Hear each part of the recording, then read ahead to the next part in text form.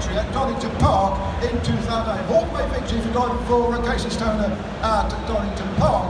Those Jets getting home ahead of Valentino Rossi, Danny Pedrosa third, Colin Edwards was fourth, Anthony Dovizioso was fifth, and Jorge Lorenzo coming home in sixth position. Back in 2008 at a dry Donington Park, a windy Donington Park in front of 88,000 spectators.